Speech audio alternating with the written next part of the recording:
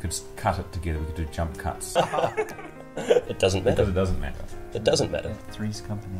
Three's Company. Is taken. Three's Company. Is that already taken? Gongo Bong and the Noms. Whoops. Gongo Bong and the Noms. This is not about you and Shannon Ryan. Bongo Gong and Mongo Bong. How much is your bond? If it's bongo, then it sounds like a bit stoner. Yeah, but Ash. Asphalt. How do you spell it?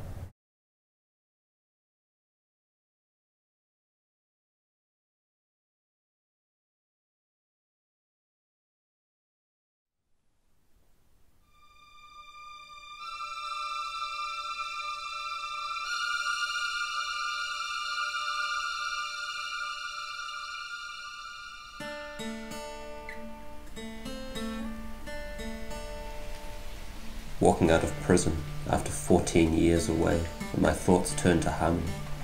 We were a modern-day Bonnie and Clyde, best in the game, partners in love, partners in crime, and damn good at both. It was the strangest job we ever took.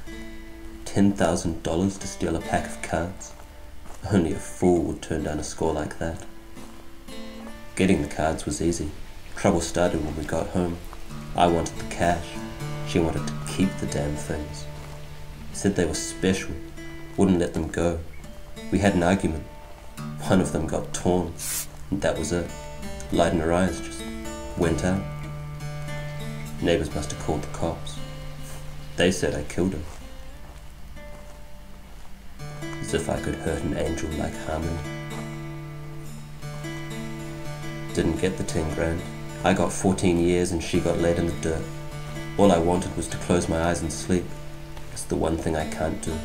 14 years I've been locked up. 14 years I haven't slept.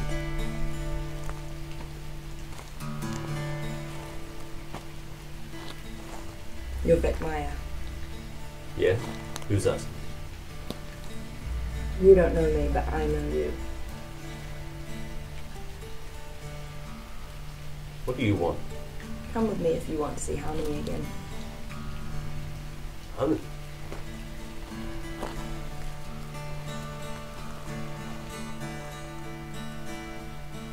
They hadn't let me out for the funeral. No favours for a guy who kills his lover over a pack of cards. My driver was silent. I figured Harmony must have known her. She was bringing me here to pay my last respects. I'd never seen where she was buried, but this woman had sure as hell found out.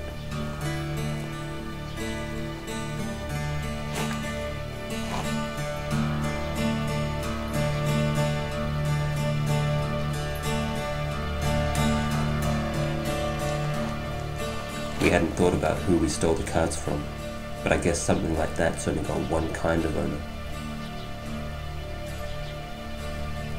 Powerful and pissed off.